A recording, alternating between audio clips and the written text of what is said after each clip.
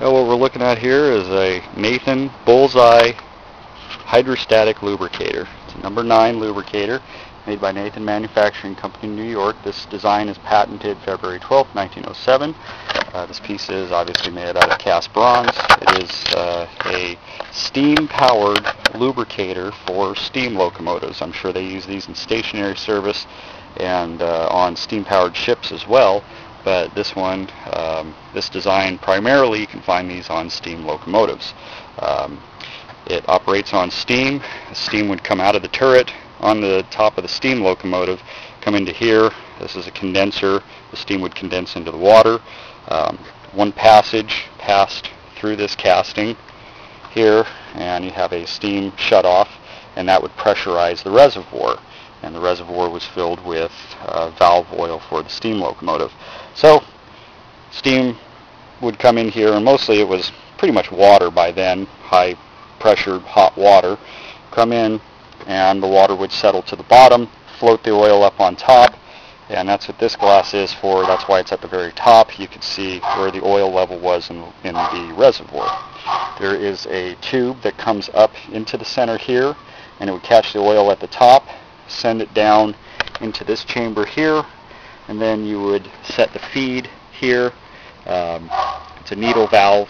You would open it up a little bit, and then you would look through the glass, and then that needle in the center, you would watch the oil float up.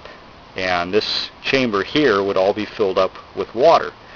And where the water would come from, inside of the condenser here, there's 3 tubes, one for each of the feeds.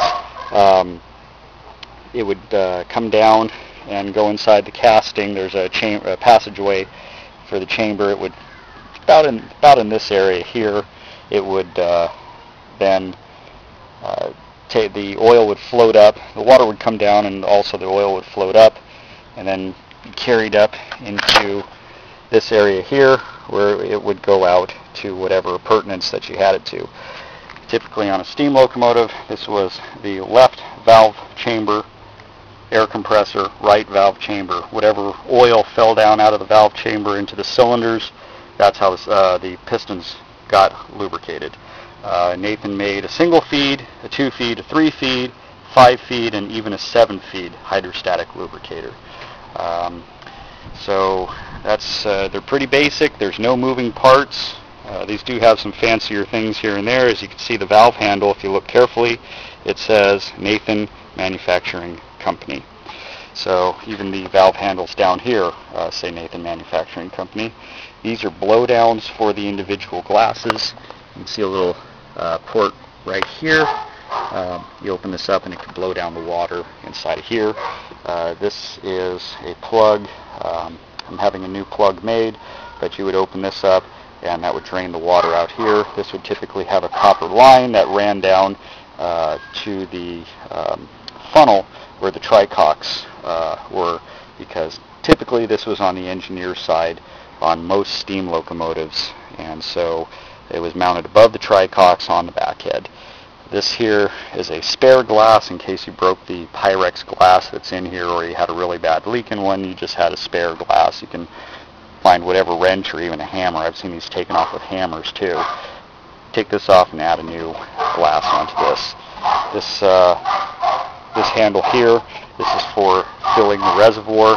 This is the steam shutoff for the reservoir, and then the main steam shutoff was typically on the turret on the other end of this line. This is also a fill plug if you couldn't get this one off, or if this one was easier to get to. This one's kind of nice as well. One little trick these had, if you look, there's a hole in the bottom here, and if you look right there, it's that port goes through, so that once you open it up, if it was still pressurized, this would blow out whatever steam was left inside before you got it all the way off. That way, if it had a lot of steam, it would just, it wouldn't do one of those deals and hit you in the head or fly across the cab. You would know that it still had some good steam pressure. So there it is.